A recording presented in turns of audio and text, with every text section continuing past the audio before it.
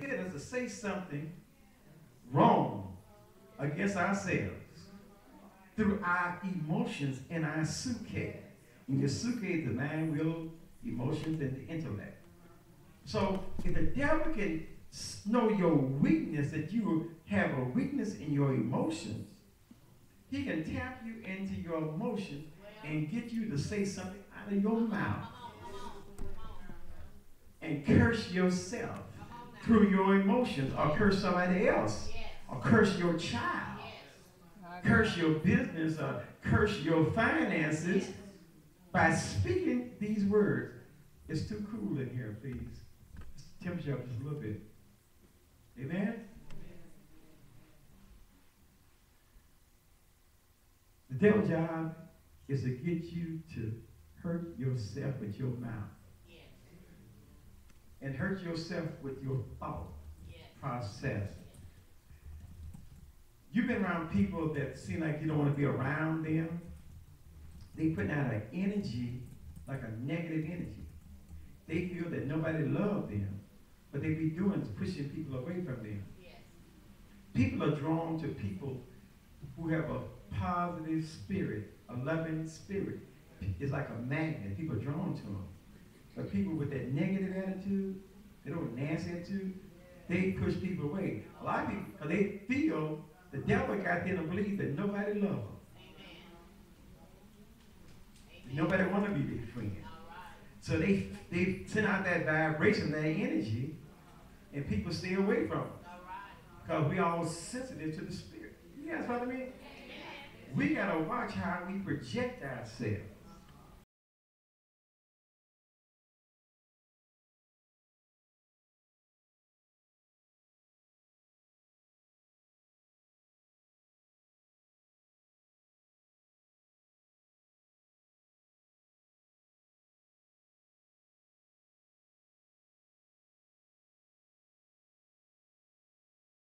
Half the man he said this and that. So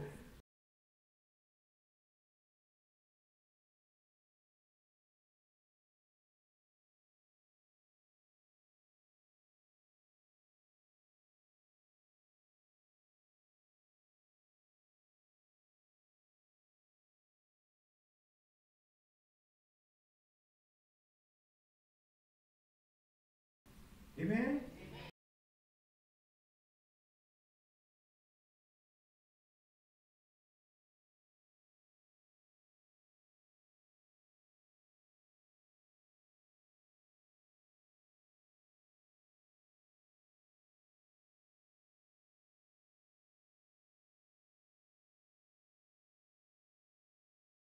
But the attitude will change and things will start happening different. Some people might be going through a cycle, always in the same cycle all the time, over and because you haven't changed your thought process. You haven't changed your attitude. You haven't changed your perspective. So you get the same results over and over again. Trying a different way, but you're trying to do it the same way all the time. Somebody needs to change their attitude. Then you'll see some things are happening better for you. God used faith substance and word energy. He used faith substance and word energy to create the universe. He spoke, and the sound, the vibration of his words released the substance that became the stars and the planets. Words are carriers of substance. Words are carriers of substance. They carry the substance to wherever it is directed.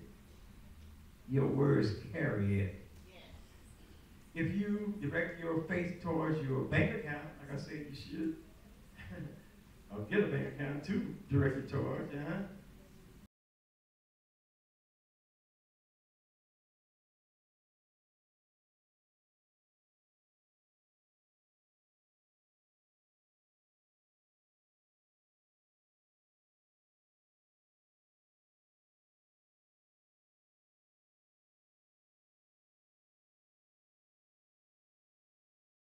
Faith without works is dead.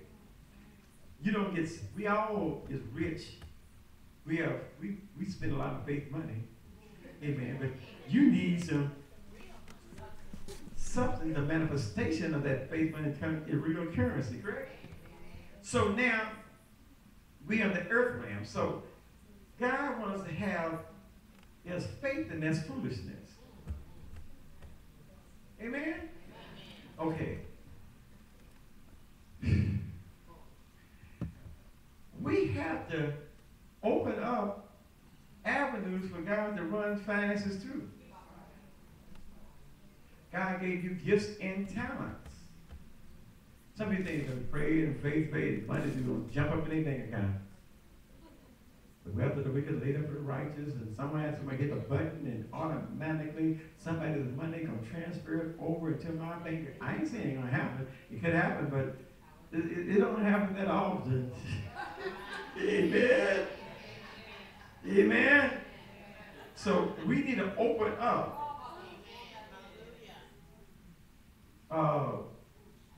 avenues for God to bless us, but God blesses us through men. Men were given to your bosom. Amen. So if you lack, then you're the critical why I lack. Okay, I don't have nothing set up for God to bless through. If I got people to be entrepreneurs, start something.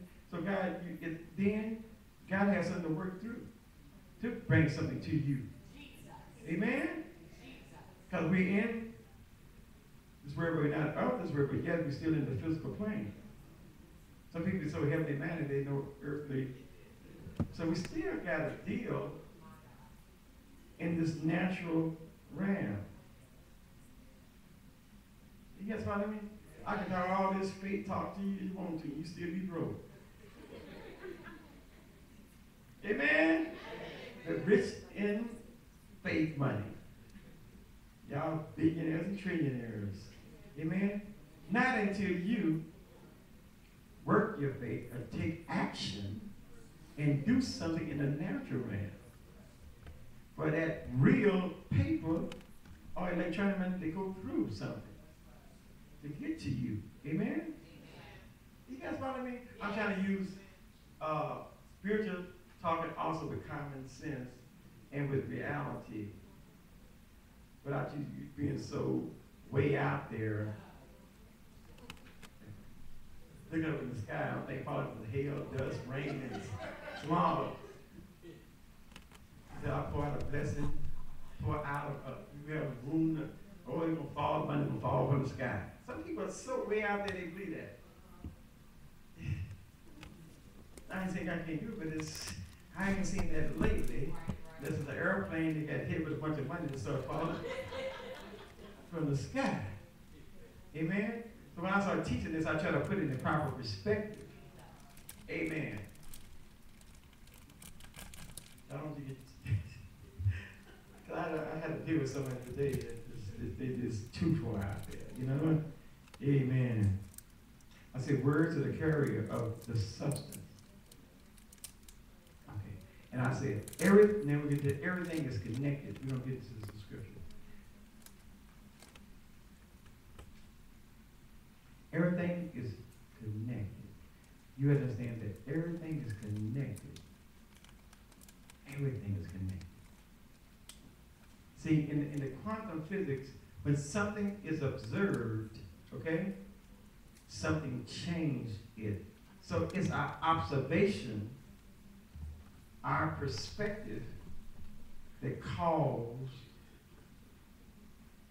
the way we see things, causing to happen in the spiritual realm. You can have an attitude of possibilities and probabilities, that you can do all things through Christ. Sometimes our thoughts don't match up with our words. We talk a bunch of faith talk, but we have doubt. And we talking it, but yet we doubt what we say. Nothing gonna happen for you. You're not gonna see the miraculous happen in your life until both line up. when both line up. Your thoughts have to line up with your words. So the man thinketh, so is he. You got to work.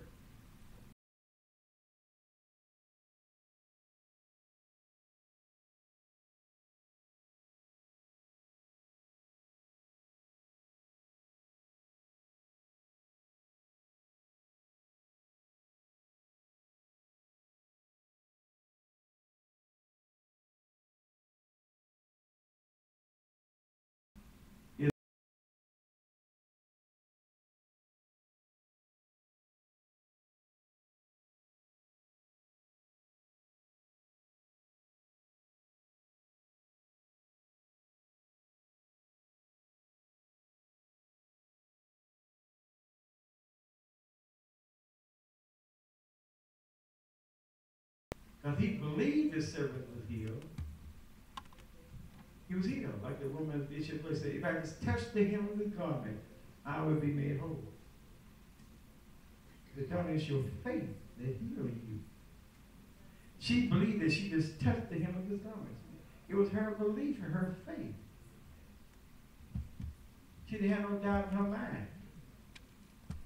And when she touched it, with that faith touch, the virtue was released, that healing was released. She didn't doubt it. That's why she pressed her way through the crowd. She made it. Some of you guys are sort of pressing your way through in faith in certain situations.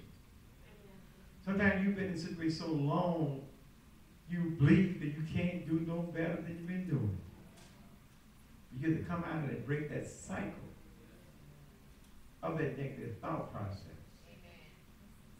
Faith comes by hearing. You got to watch what people are saying in your ears. You got to watch what people are saying on that telephone to you. That telephone is the agent of Satan sometimes. You're the wrong person in speaking in your ear gates. Negative words. Little foxes there. Yeah, in that ear gate. Like I teach you that the ear gate, I gave you a spiritual schematic of man. The ear gate leads straight to your spirit. So when people they speak in your ear, a lot of people have heard negative things all their life about them, and they start believing what they heard. Then they start reacting the way the person told them. So faith don't come by reading. Faith comes by hearing. So I advise you to, and hearing by the word of God, so I advise you to read the word of God out loud.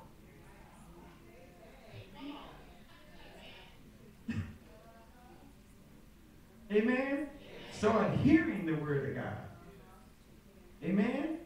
Now that would build your faith up by hearing. Not by just a reading, by the hearing the word of God. So you get the word of God going in your place, so you can hear it. That would build your faith up. Are you guys following me tonight? Yes. Give the Lord a hand praise. So I'll take my time slow.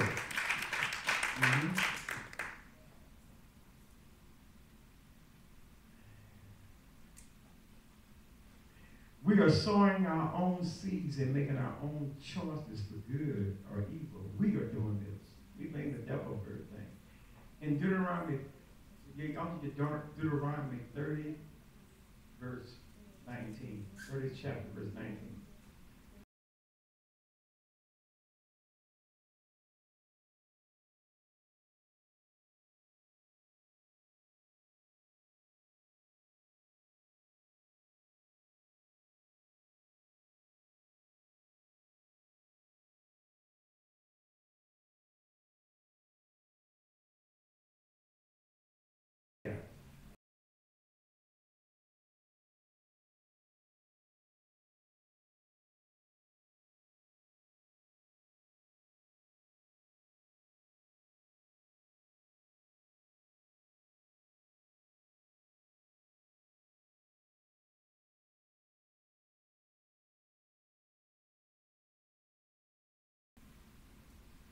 because of our emotions, the way we feel.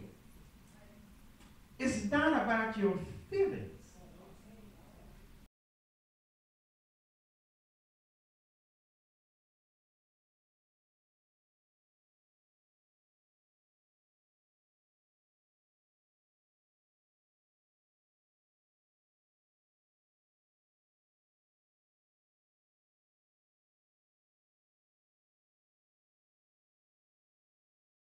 That thing in you, and you are